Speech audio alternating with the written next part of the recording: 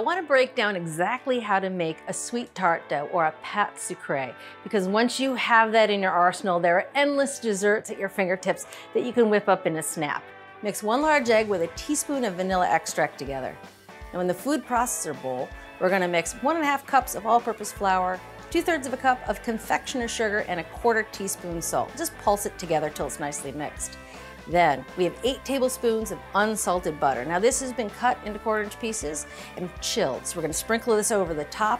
All right, and then you're gonna put the lid on and let her rip for about 20 seconds until the mixture really has a nice even consistency to it. Almost looks like cornmeal.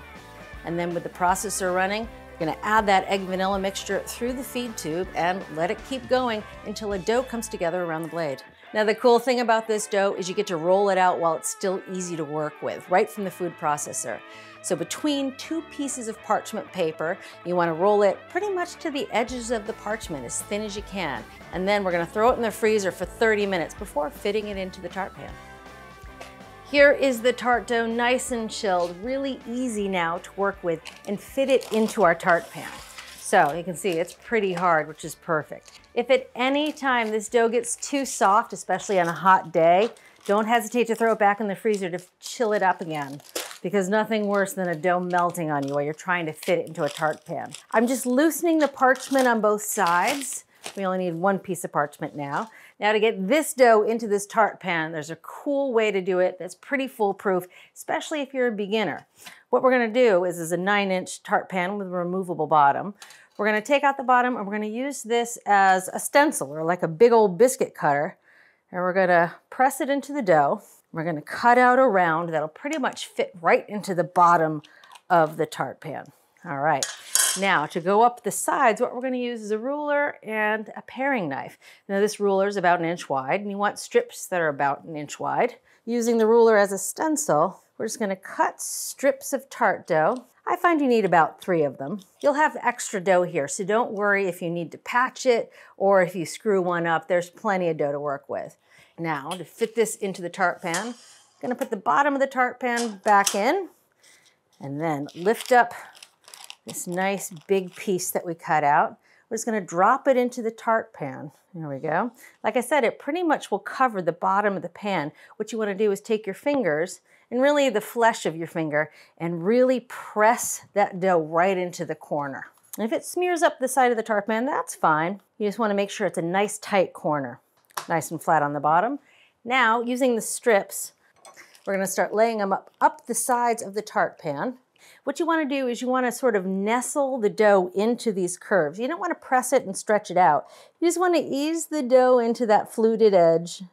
And on the ends, overlap it ever so slightly. You really won't see any of these seams in the thinnest tart shell. I'm gonna go around one more time, really make sure it's pressed into the fluted edge and also kind of secure the seam where the sides meets the bottom. All right, that looks perfect. This tart shell now needs to go into the freezer to firm up before we can bake it, and we'll trim it just before it goes in the oven. And these scraps, let me tell you, they are delicious. Don't throw them away. Sprinkle them with a little sugar, maybe a little cinnamon, throw them in an oven, instant cookies. Once the tart shell is chilled, use a paring knife to trim off the extra dough. Spray a large sheet of aluminum foil with veg oil spray and lay it over the dough, really pressing it down into the corners. Then fill with pie weights. Again, make sure those pie weights get into the corners and up the sides because they'll prevent that dough from slumping in the oven. Bake it at 350 degrees for 30 minutes, spinning around halfway through. Then remove the pie weights and bake it for 10 minutes longer until it's beautiful and golden. Oh, there's nothing like the smell of a perfectly warm tart crust. Now you can see it's perfectly done now that I've taken the pie weights out because it's golden all the way around the edge and throughout the bottom. Now most tart recipes, before you fill it and bake it, are gonna ask that this tart shell be cooled completely, and that takes about 2 hours. However, a baked tart shell held empty will last for a day or 2. And really, it's so easy to make. Once you have this in your arsenal, endless dessert options will be yours for the taking. Time to make the rustic walnut tart, which is a breeze once you have your tart shell already baked and cooled. It's gonna start by making, I like to call it the goo. It's a sweet goo. It starts with just ½ a cup of packed brown sugar. This is 1/3 of a cup of corn syrup. To this, we're gonna add an egg, just a single large egg, a little vanilla, 2 teaspoons. Yeah, the base of this tart is a lot like a pecan pie with that sort of goo, but there's a lot less of it. It's just a very thin layer that holds the walnuts together. Just a tablespoon of Ian's bourbon and a little bit of salt, half a teaspoon of table salt. Now you want to whisk this together until all the sugar is pretty much dissolved. All right, that looks pretty good and uniform. All right, whisk that till it's mostly smooth, and we're gonna add some butter. I have 4 tablespoons of unsalted butter that I've melted and cooled in my fancy little yellow butter pot. It's my favorite pot in the whole kitchen because it was a gift. Oh yeah, it smells like bourbon and butter, which is not a bad thing. Into the tart shell it goes. And now for the walnuts, which is really cool because you think about a pecan pie, you put the walnuts in the goo and it's all coated. But if you do it this way, some of the walnuts stick out of the tart and it has a lovely look. And it also means that some of the walnuts aren't coated, so they get nice and toasted. Just a nice dual texture. All right, and it's that easy. Into a 375-degree oven, middle rack. It takes about half an hour or so for it to bake through.